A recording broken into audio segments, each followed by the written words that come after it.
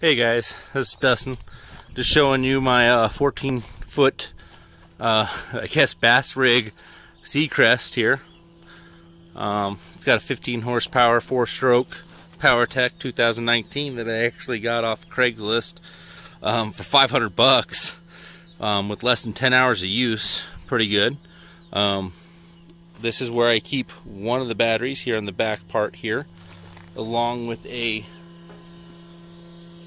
little switchboard here. It's got the live well in, the bilge, and the live well out. That last one there was for the actual radio that was sitting on top of here, but I took that off because it made it hard to steer here.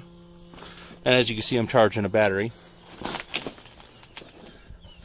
So I keep a little 3-gallon tank and a 1 spare, just in case, a gallon spare. I haven't even got to the gallon spare. I haven't even gone through a full tank with this guy yet while out on the lake. Gets really good fuel economy. Now, one thing I do need, if you can see here, is I do need a jack plate, or I need to go ahead and raise that up about 4 inches so I can get this correct with the bottom of the boat, just so I can get some better planing, probably a little bit better top end speed.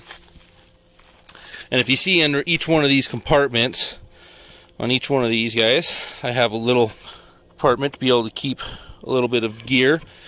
And then the original seats here are actually filled with flotation foam, so it helps keep a little bit extra buoyancy.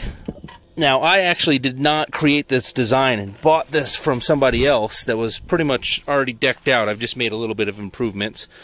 Underneath here, that's the live well.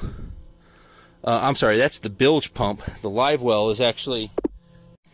Sorry, I lost there. Sorry, that is the actual bilge pump. The live well is down back there. And as you can see, not really a good picture there. Go ahead and fold that down. I used to have 2 seats, one back there and one here, but the one back there did not make it easy to steer, so I removed it. This is only a 14-foot boat, and it is kind of thin, so it's a great one-man fishing rig, but not really a great 2-person rig unless you're on some calm water or a small lake. Now here I actually have this Mini Coda V2 power drive. It's only a 12 volts, not a 24, so I actually keep in this front little compartment here the battery, a lot of my gear, my throw net, some of the other things that you need. And then right here, wait till you see this live well. Now look how cheap this live well is. It's just a black bin that's propped up, got an exit hole, got our live well in, live well out, a little bit of overflow on the tube. As you can tell, I need to figure out a better drainage system while it's sitting here. A little bit of rainwater got in there from the last fishing trip, or whatever, sprinkler water, whatever it is.